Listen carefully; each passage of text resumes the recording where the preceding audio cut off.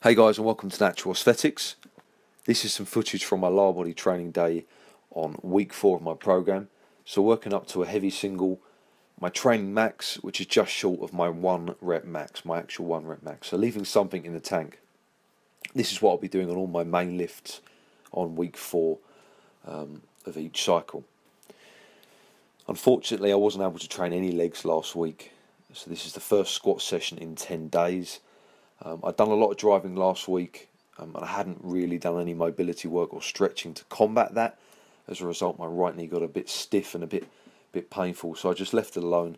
Feels fine now, plenty of ice, and relatively pleased with how this session went. Worked up to 170, which is the heaviest I've gone in quite some time. I've been sticking to kind of the lighter loads, slightly higher reps.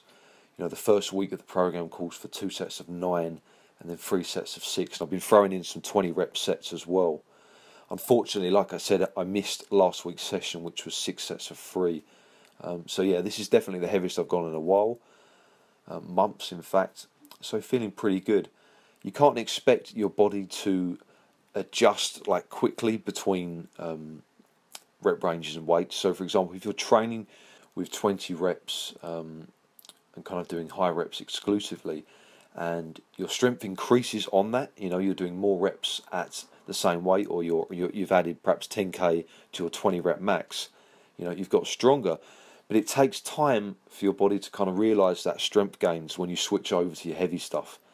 You have to be specific with your training. You have to give time for your body to get used to the heavier loads and transfer those strength gains. That's why when you're doing like if you were working up to perhaps a powerlifting competition or a strongman event where you're required to do extreme heavy lifting for perhaps low reps, then you would finish your training, you would periodise your training so that your last few weeks are very heavy, doing a lot of heavy triples, doubles and singles, near maximal loads.